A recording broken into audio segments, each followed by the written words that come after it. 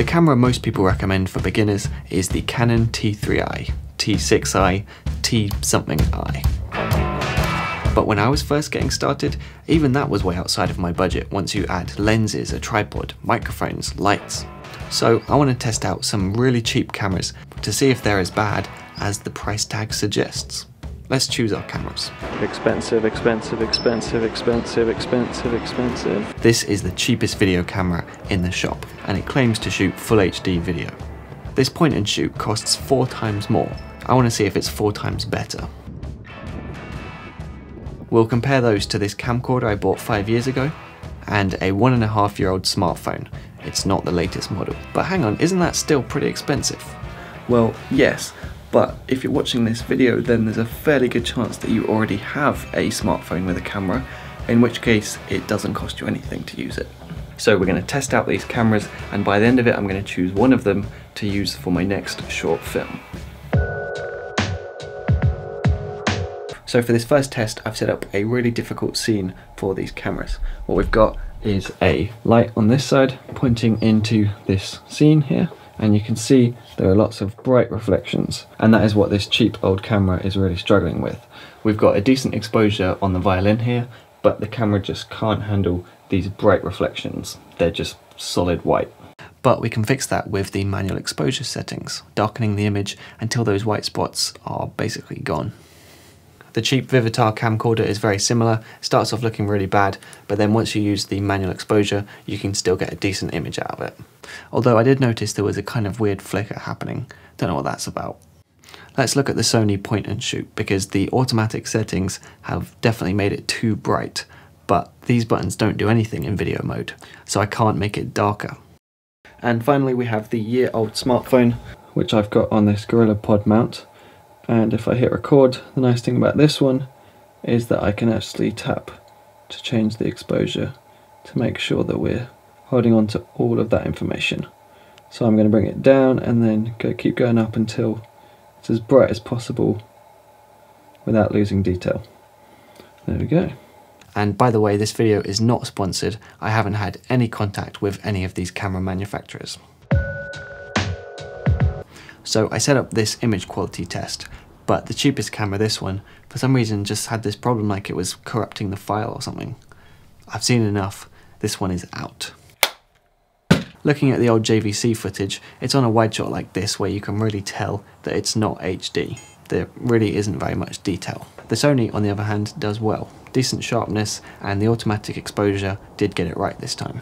The smartphone here definitely has the sharpest picture, but you can see that the camera couldn't quite handle how bright the sky was without darkening the trees quite a lot. Here's a side-by-side.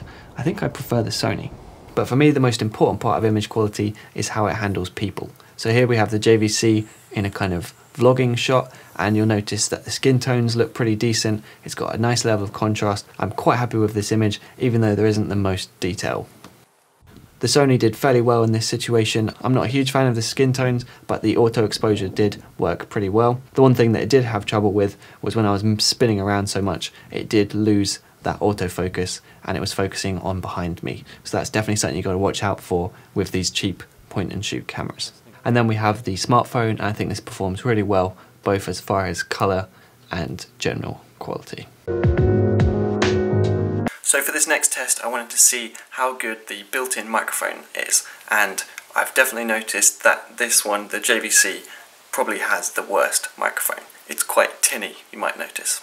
The more expensive Sony definitely sounds better with the built-in microphones, but do bear in mind that the camera is quite close, it's only an arm's length away, so it's going to sound pretty good. We're also indoors, and it's quite quiet, so this is like the best case scenario. And finally we have the smartphone. Now, phones usually have quite good microphones, but the extra good feature of these is that they have a headphone jack. These other cheap cameras have nowhere to plug in a microphone, so we would have to use external sound, we'd have to record the sound separately, but it is nice that we can plug in a microphone. For example, this one from Rode, which is fairly cheap, you can just plug it straight into the headphone jack and it will now record with a much larger, better microphone. And of course there are plenty of other different kinds of microphone. You have the ones that clip onto your shirt. There are plenty of options when you have a mic input. But the real question is, does it sound any better? This is recording using the Rode microphone, and right now I'll take it off. This is the built-in microphone. This is the extra microphone, and this is back on the built-in microphone. Can you hear the difference? So as far as sound goes, the smartphone is definitely the best option, but it's all irrelevant if you decide to record the audio separately, which of course is what you're supposed to do to get the best results. And if you do that, then it doesn't matter which camera you're using, you'll get good sound from all of them. So over here we have the cheapest camcorder out of the bunch. This is the JVC, and the battery is 5 years old, and yet after 2 hours almost of using it and to record, basically just not turning it off, it's currently got 0 minutes remaining on the battery, but it's still trucking on. On the other hand, over here, Sony seems to be doing very well. It's still on 3 out of 4 bars after 2 hours. That is a brand new camera though. And then over here we have the Samsung, which is, I believe, about a year and a half old, and it is sitting at 5%. And I know how quickly that last 5% disappears. It has been 2 hours and 2 minutes, and the JVC is finally gone. And there goes the Samsung. It has been 2 hours and 5 minutes, and the Sony goes on.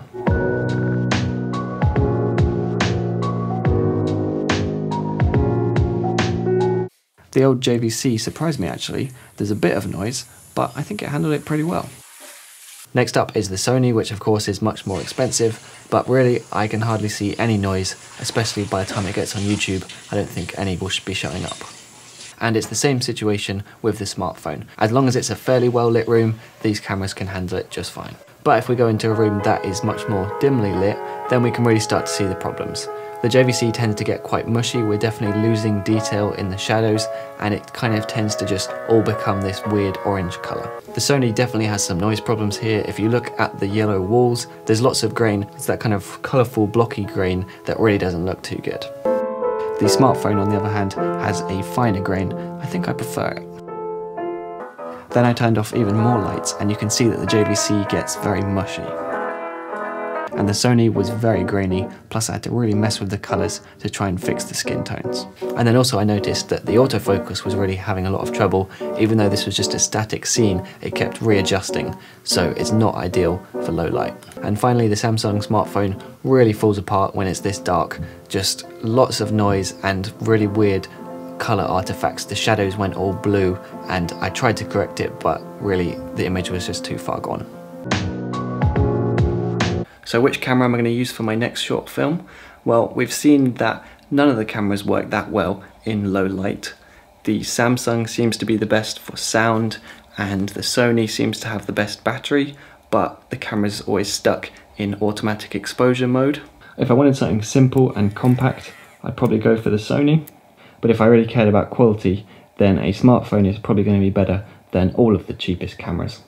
So with that in mind, the camera that I'm going to be using for my next short film is the JVC. And here's why. When I was doing these tests, I was so focused on dynamic range and resolution, technical stuff, that to be honest, I wasn't even really thinking about what I was actually filming. One of them was literally just the sky and some trees, right? It's like, I know that what's happening in the film is more important than how well the camera shoots in low light. But when I start watching tech videos, like this one, it puts me in this mindset. I get distracted from storytelling and I start thinking scientifically. So I want to turn that on its head and just film with a really bad camera. I'll have no choice but to put all of my effort into telling the best story that I can, because I won't be able to rely on making it look pretty. So stay tuned for that, and I'll see you next week.